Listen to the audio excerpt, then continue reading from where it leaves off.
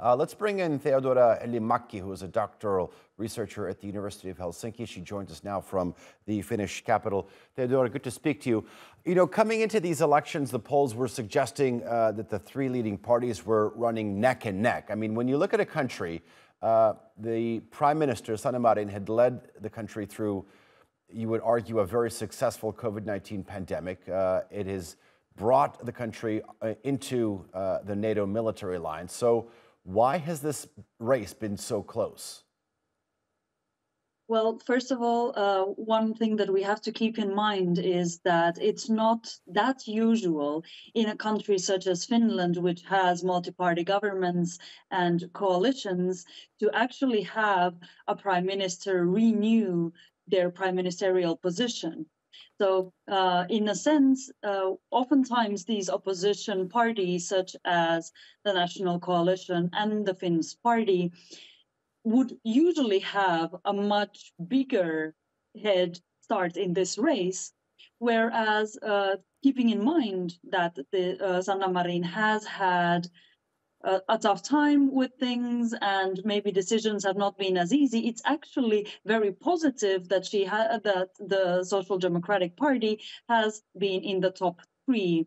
So I wouldn't say that it's actually a negative thing. It's actually a positive thing that the race between the Social Democrats, the National Coalition, and the Finns Party is so close. Okay. Theodora, tell me this. I mean, since you mentioned the country's tradition with coalition governments, I mean, do you think that it is possible that we may see the winning party, whoever that may be, sort of reach across the political aisle to form a ruling coalition? Well, it will depend on the end result. So we know that there has to be a coalition formed.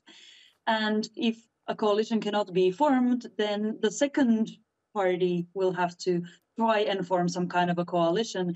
So parties will have to, in the end, work together in one way or another in order to form some kind of a coalition. Yes, there has been talks between some of the parties that a coalition is not possible, and we will see how long that leads depending on the results we get tonight.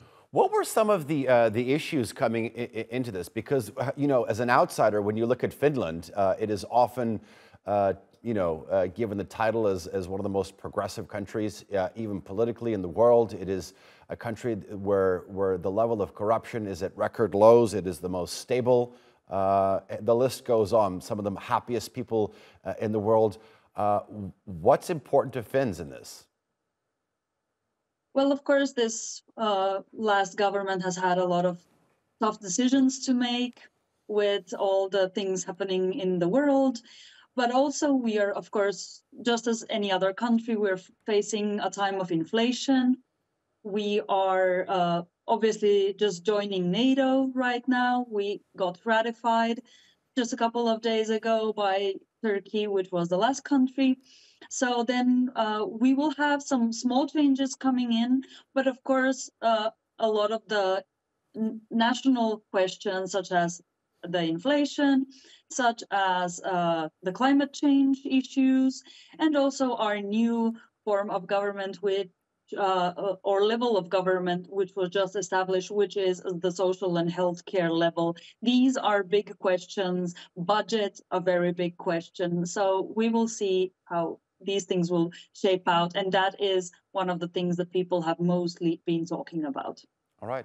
Theodora Helimäki, thank you very much for joining us here on TRT World. I do appreciate your analysis.